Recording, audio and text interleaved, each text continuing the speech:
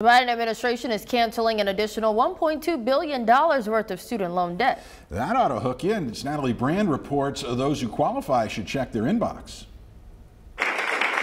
From a library in Culver City, California, President Biden says he's making good on a campaign promise to take aim at student loan debt. While a college degree is still a ticket to a better life, that ticket is too expensive.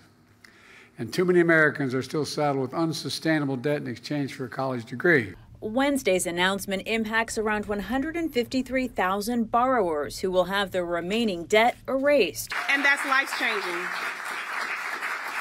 I no longer have to be forced to choose to work or to settle to simply pay off student loan debt.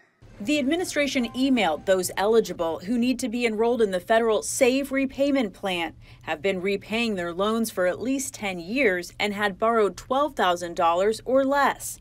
The Biden administration says it's working to fix a broken student loan system and working on an alternative plan after the Supreme Court blocked the president's program to cancel debt for more than 40 million borrowers. There are millions of folks that are left to wait. Aisa Banyas of the Student Borrower Protection Center says while the administration's actions to date help, the root of the problem still needs to be addressed. We need to see that same urgency from folks in Congress. And then I think we need to see the system overall we need it to be much easier for folks to navigate.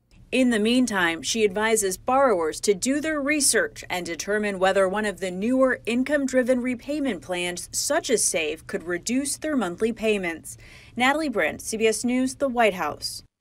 Adding in this latest round, the Biden administration says it has approved loan relief for nearly 3.9 million borrowers through executive actions.